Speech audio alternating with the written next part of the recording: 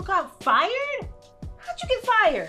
Why does everyone assume I got fired? I didn't get fired. They just let me and a couple other people go. Budget cuts, I guess. I actually loved your selfish ass.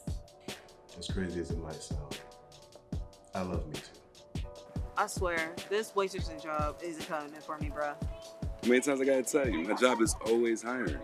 Well, put me on then. Real? All right, cool. And I told you not to marry that boy. Mama, I just need some peace so I can look for this job.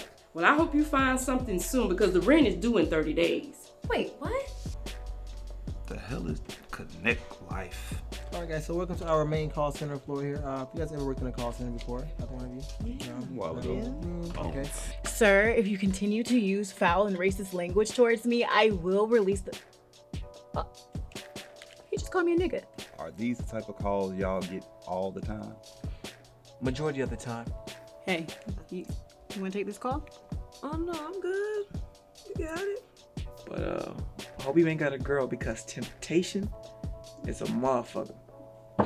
Especially up in this whole house. All I'm doing is doing what I ain't asked to do, and that's live. All I'm doing is doing what I ain't asked to do, and that's live. All I'm doing is doing what I ain't asked to do, and that's live. All I'm doing is doing what I ain't asked to do, and that's live. Alright. What's the point in us writing down our work history when you all already have our resumes?